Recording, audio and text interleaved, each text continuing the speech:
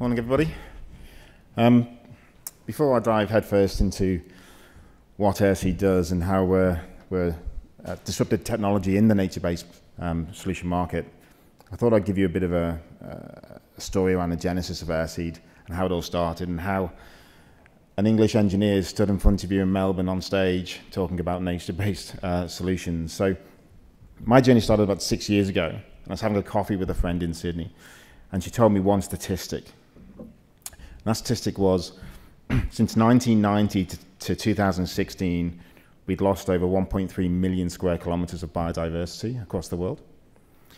And it's an impactful statement and it's an impactful statistic, but for me, I'm a visual person and I needed to understand how big that was.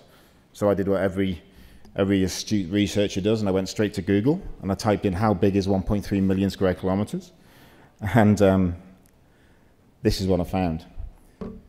So it's the same size, approximately the same size as the landmass of South Africa, which is a really impactful statement. I really started my journey into researching what are the technologies we use today to mitigate that and start restoring lost biodiversity at scale. And I did this in two ways: my own research, but also getting out into the field and digging holes and planting trees with volunteering in land care and bush regen projects.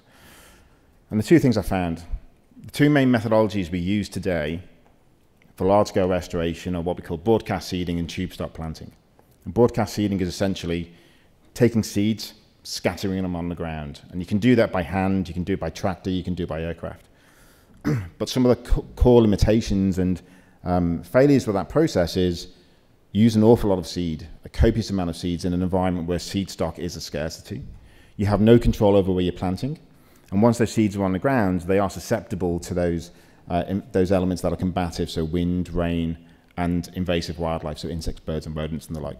And you end up with a low-digit survivability at a high cost as well. So looking at the other side of the scale, you've got tube stock planting, which most people would know what that is. It's growing seeds in a nursery, 6 months to 2 years to grow those seeds to be seedlings, and then use human capital to walk into a field, dig a hole, and plant a tree. Yields good survivorship, but it simply isn't scalable when you're facing a problem as large as this, and it's very expensive. So these were the core questions that we asked ourselves right at the beginning of AirSeed, is how do we use technology to scale a solution? How do we use science to improve or bridge that gap between broadcast seeding and tube stock survivorship? And then also, one of the key other things that we learned in our research was there's very much a set and forget policy when it comes to restoration. We throw the seeds on the ground, we plant the trees, we walk away, we come back a year later. Has the project worked? And that's simply not a methodology that we need to use today. So how do we use technology to add more transparency and more verification to what's been planted? So breaking down AirSeed into two core parts, the technology and the biotech. The technology, first thing people see is the drones, the big shiny thing in the room. But essentially what the drones are is off-the-shelf parts plugged together to create a vehicle, a workhorse that facilitates the scale. The real smarts of the solution lie in what we call the delivery systems, the payload, but then the software and the machine learning. Now the machine learning on the ecosystem modeling, or the pre-planting part of the process, is all to do with identifying where we match specific species that we're planting with specific microsites within a project.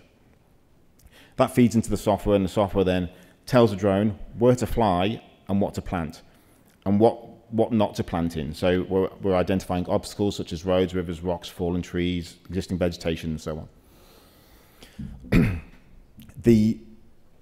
The package put together, each drone, and you can see here the scalability, can plant up to 40,000 seed pods per day per drone.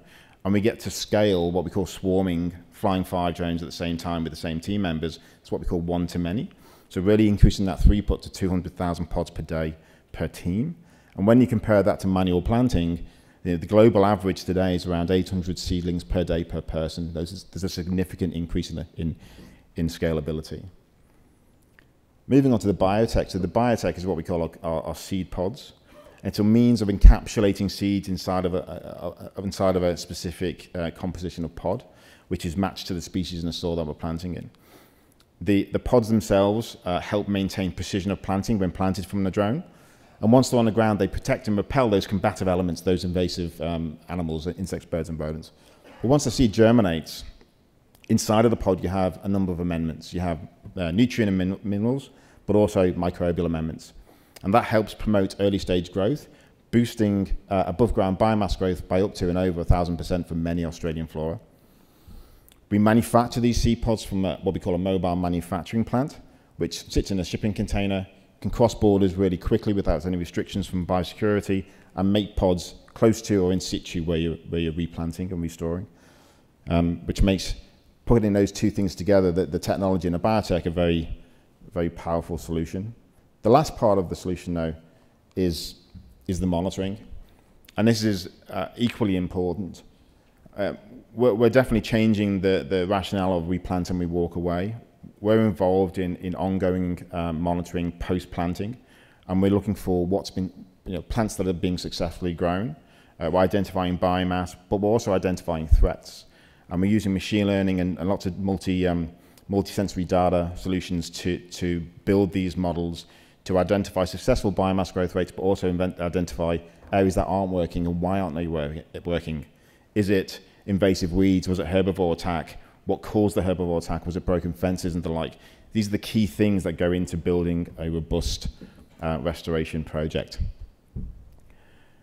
So bringing you back to the visual slide at the beginning, new statistics are out this year, and it shows that the size of the problem has actually increased. The total addressable market for what we're building at AirSeed has increased to nearly 1.8 million square kilometers, and that's half the size of India. What we need to do to address this problem, this scalability of problem, is harness innovation, harness technology, and harness science to be able to tackle this level of biodiversity loss at speed.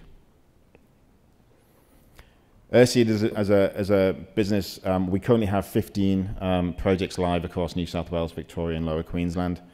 We are operating in 4 market verticals, and we do have contracted projects of up to 35,000 hectares launching over the course of the next 5 years. We have just recently launched our Series A round, so I would invite anybody in the room that is excited by this technology and this science to come and have a conversation after this talk. Yeah, appreciate you listening to me and taking the time to talk. Thanks.